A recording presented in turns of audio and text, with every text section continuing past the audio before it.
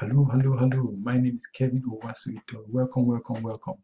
Thanks for stopping by in this video. We are still in the process of learning Serenity, BDD, Selenium, Maven, and JUnit, Cucumber as well, right? So we have installed Java, we have installed Eclipse, we have installed Maven.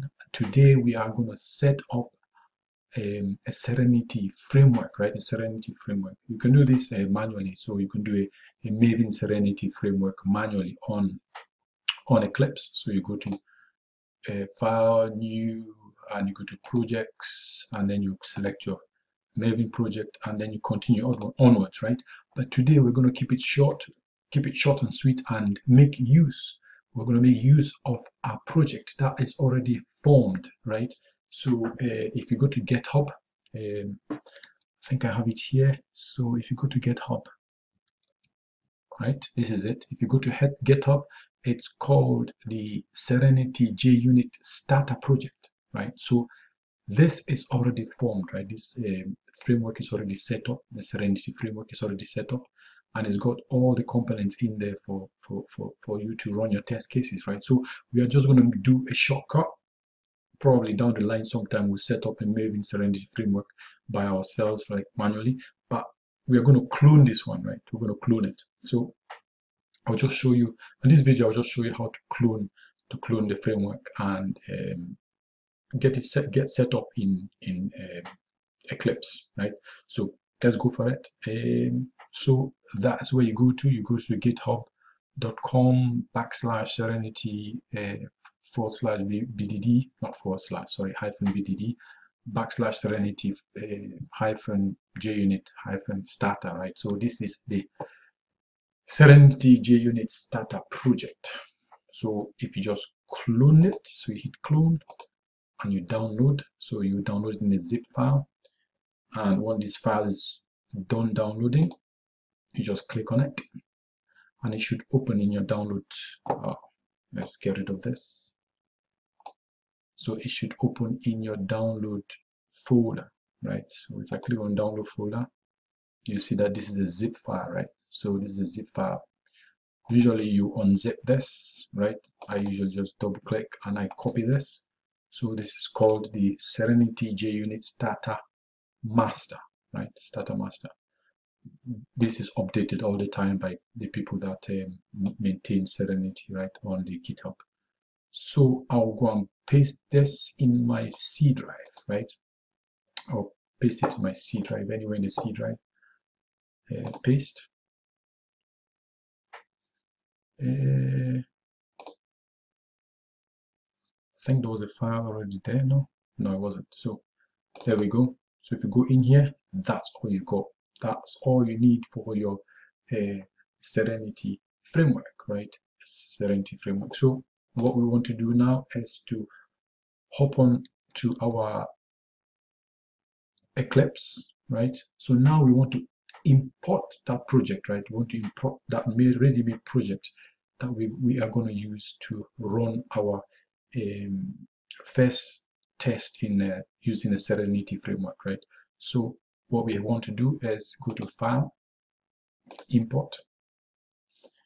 Now you have to say existing Serenity existing Maven project, right?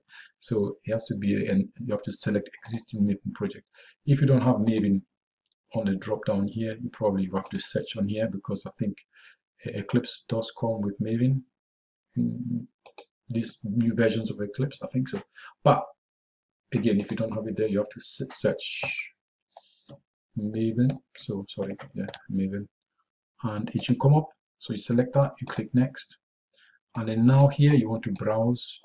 So we have the project saved in our C drive, right? So we'll go to the C drive, and this is it here. So you just double click it and you click select folder, right? Now it comes through as a POM file, and all you want to do is click finish, right? Click finish. So now this is your Serenity JUnit starter project now in here, right? And that's all you need to run your first test case using the Serenity Maven Serenity framework, right? So we are going to talk about a couple of important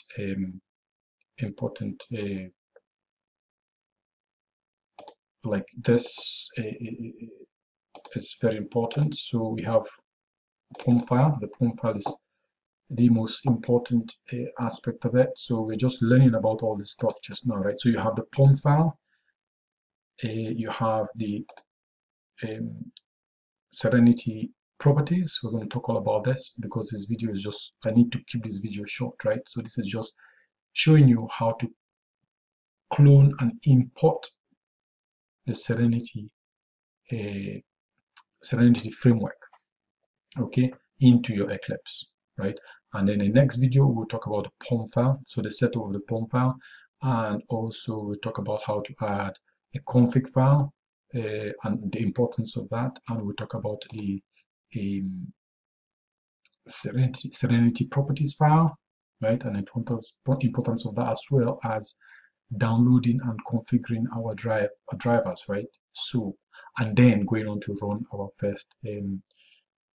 first test using the Serenity framework. Okay, so next stop, so tomorrow we are going to talk about talk about the POM file, right? So POM stands for Project Object Model, right? Project Object Model, and it's all around the POM file is to do with Maven, right? So we'll talk about the POM file tomorrow. Now that's I've taught myself how to give myself a wee bit of a quick head start, right? A quick head start, and so I need to teach myself again how to actually set this from scratch, right? But tomorrow we're going to look into the POM file, and then how to add the config file, how to set up our Serenity properties, and also drivers, right? The drivers that are going to execute it's going to be used to execute our tests on, right? So thank you very much, and hopefully that's been useful. Please don't forget to subscribe. We're taking each day at a time, so short and sweet, just to show you how to import a ready-made project that's already on a ready-made Serenity framework that's already on GitHub. Okay, thank you very much. My name has been Kevin Owasu Itoe. Thanks for watching. Bye.